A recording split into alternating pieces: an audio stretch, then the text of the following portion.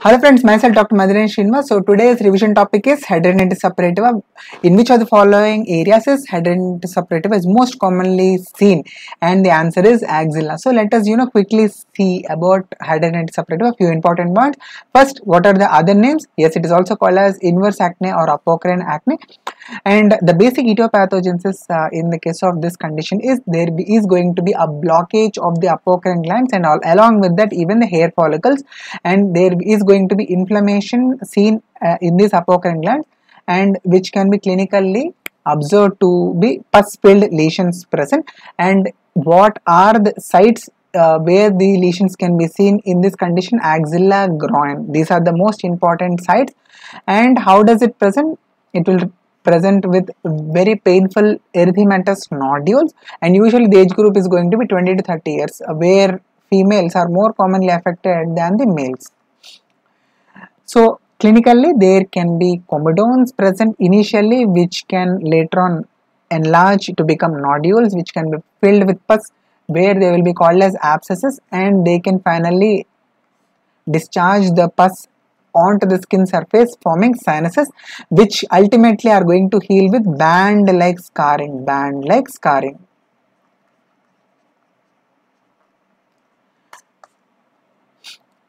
And just know few points about the staging and also treatment. So Hurley staging is used to identify the stage of the Hidradenitis Suppurativa, depending upon which the treatment will be delivered to the patients.